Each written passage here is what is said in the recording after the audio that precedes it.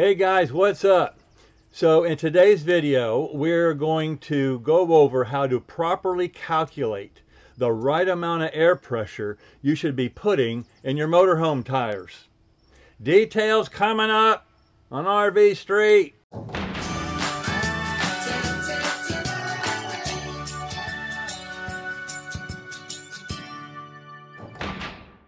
Okay, let's get right to it.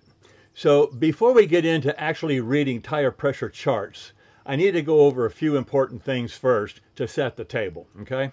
Tires improperly inflated can contribute a lot to a bad ride in your coach.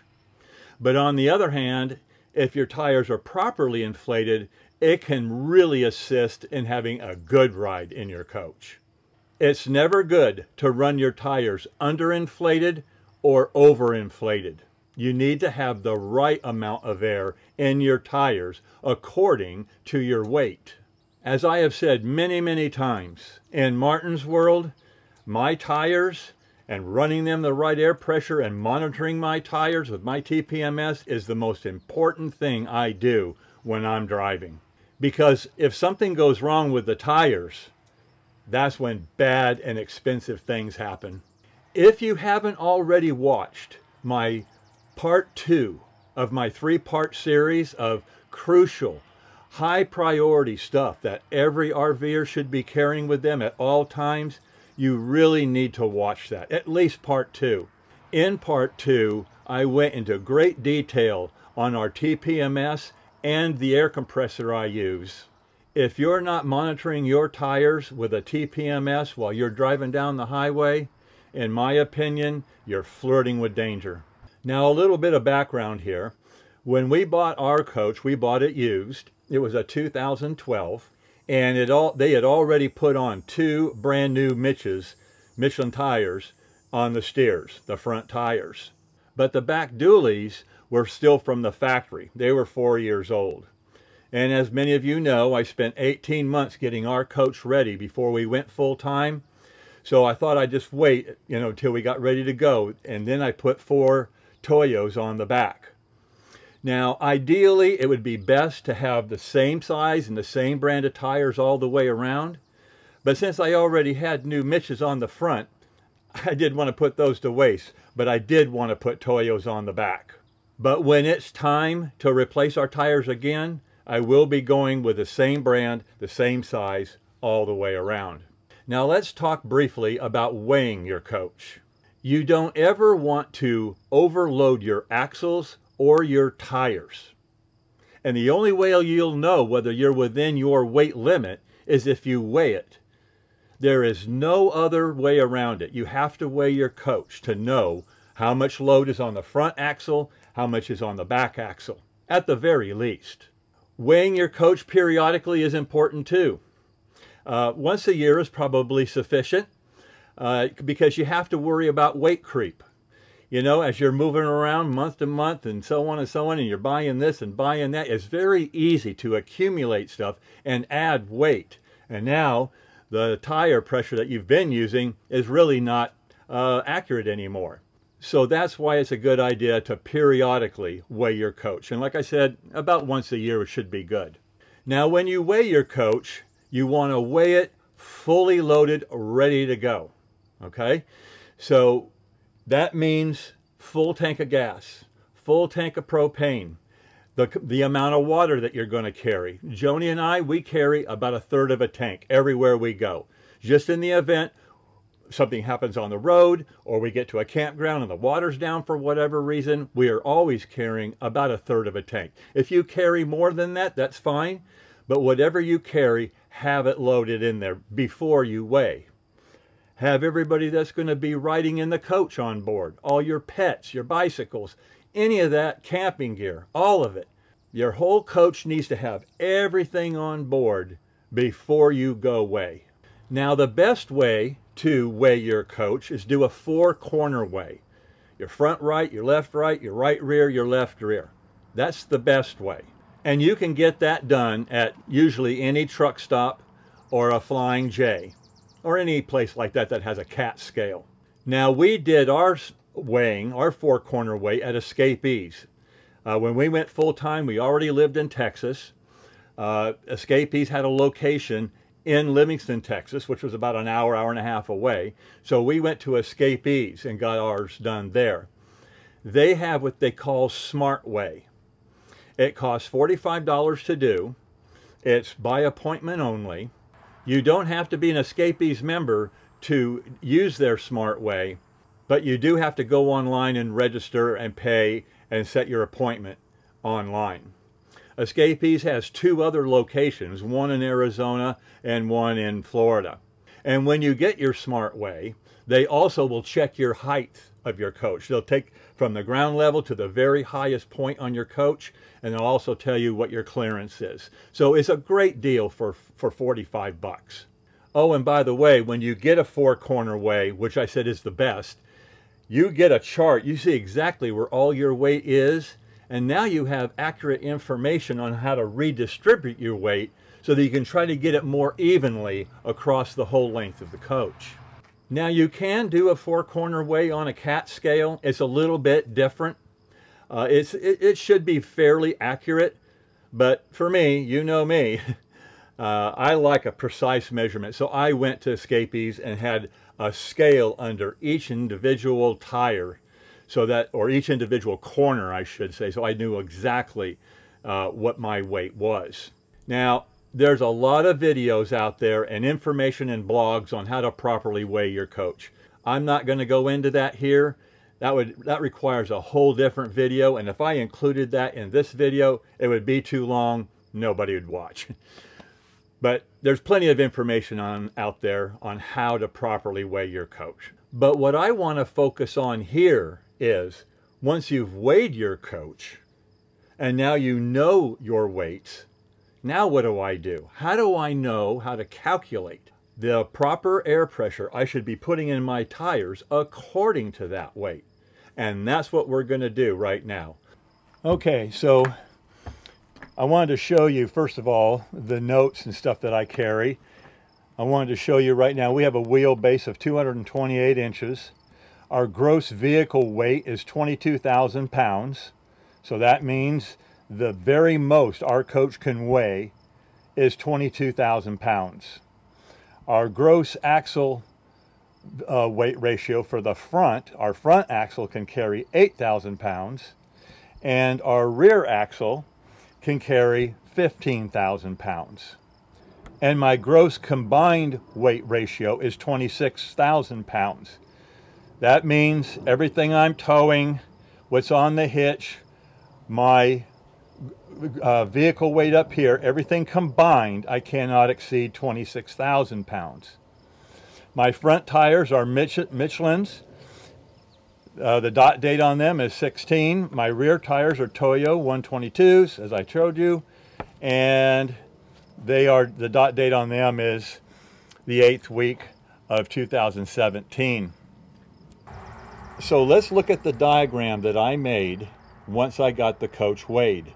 We have the front axle here, the rear axle here, and when I weighed, my right front corner was 3,450 and my left front was 3,450. I was shocked. I was really happy to see that those were equal, because they usually are not. But you can see when you add these two together, I have a total of 6,900 pounds up here, which is way below my maximum on the front axle here. So I'm about 1,100 pounds under on the front. Moving on down here to the back tires, I have 7,450 on the right rear tires, and I have 6,850 on the left tires. Well, that's pretty normal for coaches. This side of my coach right here is where all the kitchen is, the refrigerator, my generator, all that stuff is really heavy over here. That's why I chose, and I carry all my tools and my heavier stuff and a lot of my gear on this side. It balances out the weight. So I have 6,900 pounds on the front axle, 14,300 on the rear axle. You add those two together, and I have 21,200 pounds gross vehicle weight ratio. Okay, well, I'm allowed 22,000, so I'm good there too. Now that we have this information, now let's go to the tire charts to see how much air I should be putting in these tires. Okay, so here we are at the tire pressure charts. I have downloaded from Michelin the tire chart for my front tires, and I have downloaded my rear tire chart from the Toyo website. The pressures that we're going to be looking at here are cold pressures. So whenever you are checking your tire pressure, you always want to do them when they are stone cold, okay? Usually in the morning. At least that is for us. When we get ready to leave, we usually are pulling out 7, 8 o'clock in the morning. I turn on my TPMS and I'm looking to make sure that my tire pressure, while the tires are cold, are what they're supposed to be. So I wrote everything down here word for word, line by line, so that later on, if you ever want to come back and refer to this, you could just stop this video right here and you can read it and refer on your own. So let's get started. If you remember, my front left and right corner weights were the same. Remember that? They both had 3,450 pounds of weight under each tire. And combined, I was still under my gross axle weight of 8,000 pounds. If you have one corner that's higher weight than the other, you always use the higher corner to start with, as we will see when we do the back dualies. So in this Michelin's chart for a single tire at my weight shows 3,470. You see this right here? This very first column shows 3,470 pounds. Well, I was at 3,450 pounds, so I would fall right here in this first column. But you see how close I am? I'm only 20 pounds difference here. So I will immediately round up to the next column, which is 75 pounds. Now, 75 pounds of PSI covers up to 3,645. Well, this gives us a base weight, okay? Now that we have our base weight and we've already rounded up, this is the number that we're going to be focusing on and starting with, 3,645. So we round it up to the next column, which is 3,645, and we're going to multiply that times 5%, 8%, or some will do 10%. Whichever you choose to use here. We're going to use 5% because that's what I use. And I'm going to explain what this means here in just a minute. So we're going to take 5% times 3,645 pounds, and that comes up to 182 pounds. So we add 182 to our original 3,645, and now we're at 3,827. You see that? So let's look at the tire chart again. Well, now we got to round up to the next column again. But you can see here, just barely below this weight right here. But that's awfully close. And before Joni and I came up here to Maine, I did add a little bit more weight. So I'm gonna automatically round up again to the next column, which is 3,975 pounds, and that calls for 85 pounds of pressure, okay? Now, let's talk about why we do this 5, 7, 8, 10%. You have to first have your baseline, and when you're close, you automatically round up. But we have to account for weight creep and ambient temperature differences, okay? For every 10 degrees that the ambient temperature drops, you're going to lose about 2 pounds of PSI.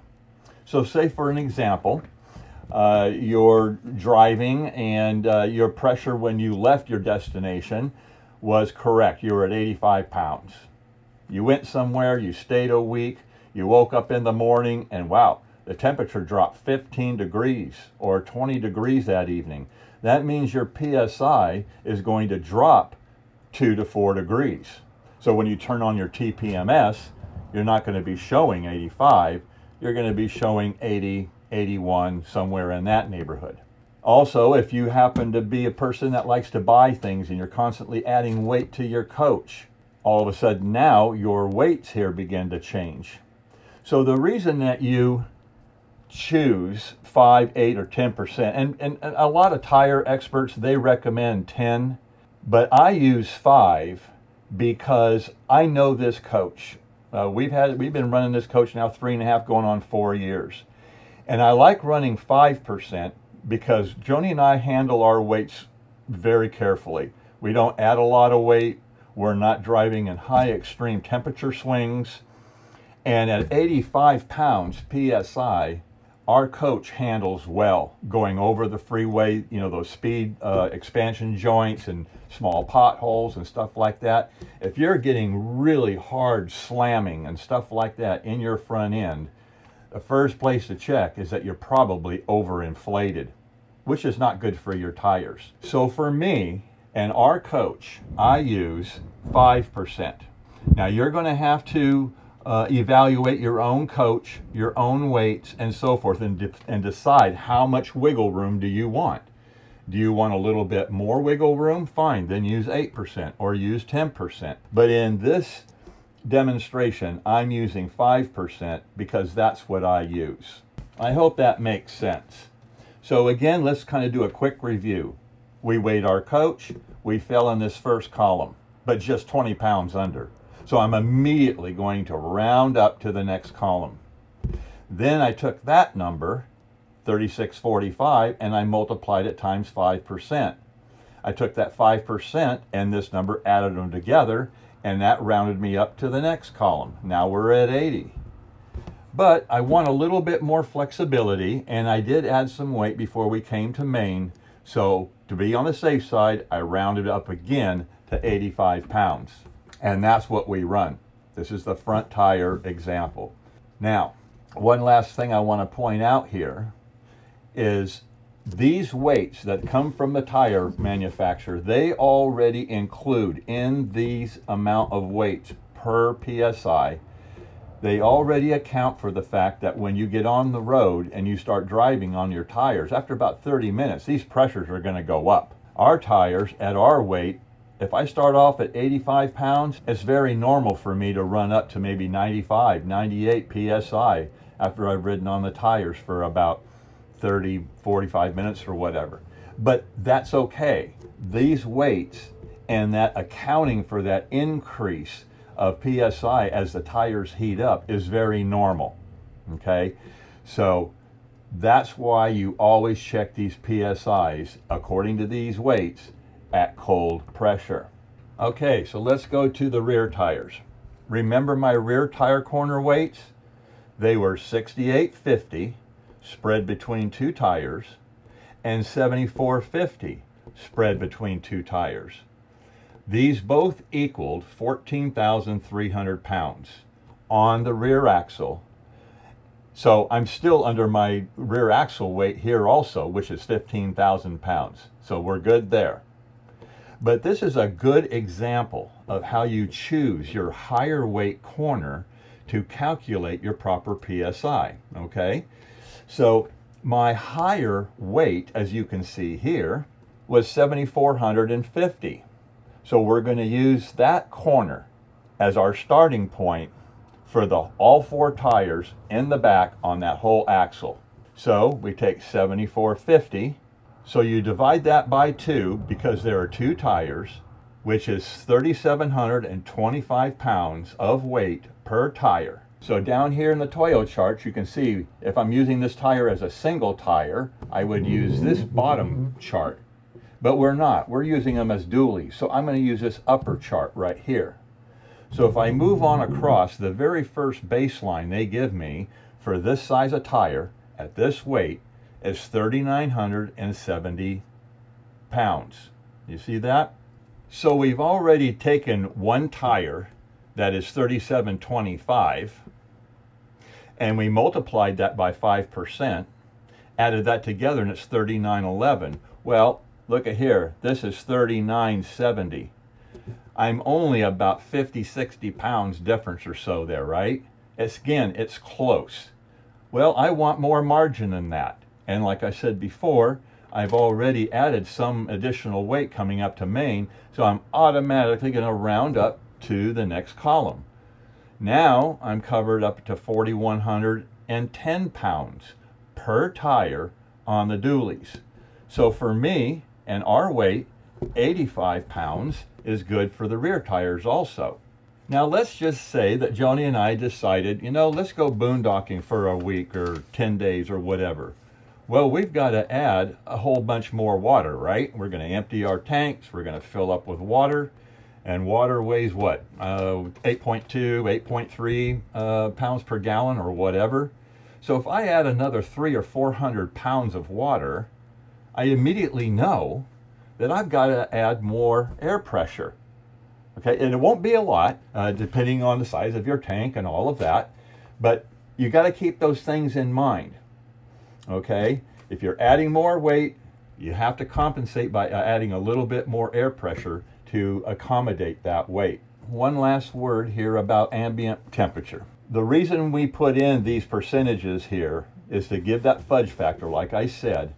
And if you calculate this right as you begin to tweak your coach, you're going to know about that sweet spot. See, our sweet spot is 85 front, 85 back. So as we're traveling through cold temperatures or warm temperatures, and my PSI on my TPMS is fluctuating, you know, a few pounds this way, a few pounds that way, I'm fine. I don't got to run out with the air compressor and, you know, fill up another 3 or 4 pounds. It's just not necessary, because you have it built in right here with this percentage that you've built into the tires. So I hope this all makes sense. What you need to do now is use this calculation, use this equation now to do your coach. But you have to weigh your coach first. And just remember, doing just an axle weight is not good enough, because doing just an axle weight, you don't know whether you have a heavy corner or not. You really need to do a 4-corner weigh, like we just showed here in the rear tire. We had, look here, there's like 500 pounds, 400 pounds or whatever difference here. So we need to know what that heavy side is so we can make this percentage calculation correctly, and then spread that same weight over all 4 tires. And one last thing about using these percentages. As you continue to calculate 5, 8, 10% or whatever, and this number begins to increase, like we did down in here, remember, and up in here, always just stay attuned to the fact that you don't go over your maximum sidewall pressure. Your sidewall pressure that is written on the side of your tires is the maximum, as I said earlier, the maximum amount of air pressure that should ever go in that tire. If you are loading your coach correctly and you keep your weights within the limits that it's supposed to be, and you're using this calculation, you should not be going over your sidewall air pressure. But I felt like I just needed to put that in here just in case. For an example, our sidewall pressure is 110 pounds. I never want to exceed 110 pounds on this on our tires, but you can see I'm way away from that. So that's why it's important to know your exact weights and do this formula, and you should be fine. Now, if you don't have your tire charts already, that's fine. Just go to your tire manufacturer's website. You'll find them there. You can download them for future reference. Oh, and I know you guys, you're going to be sending me comments. Martin, what kind of tires do you recommend? Blah, blah, blah. You know, I just don't want to focus on that. I'm not going to recommend anything. So please don't ask me those questions in the comments. Now, did you know that RVs that are overloaded is one of the main causes of RV accidents? Yeah. There are many, many RVs running out there overloaded. And it's not only not safe for you in your coach, but it's unsafe for everybody around you. And if you get in an accident in your RV and it's determined that you were overloaded, it's going to be deemed your fault, because running an overloaded RV is against the law. And your RV insurance company, they may refuse any claims because you were overloaded. So it's important to pay attention to your weight. So again, don't overload your coach. Air up your tires according to your weight. So if you haven't weighed your coach already, at the very least, what you should do is up by the driver's seat, usually next to the wall or behind the seat, you're going to see a recommended label there for your minimum air pressure. Start there. You do not want to look on the sidewall of your tires and see the tire pressure there. That is your maximum air pressure that you should never exceed in that tire. You don't want to use that number either. So if you haven't weighed your coach, you need to put that on the top priority list and get that done as soon as possible. If you want to know how much cargo carrying capacity you have, also known as CCC, how much stuff can I put in here? How much weight can I carry? How many people? How much gas? Blah, blah, blah. Every coach has a label. You can see ours right here.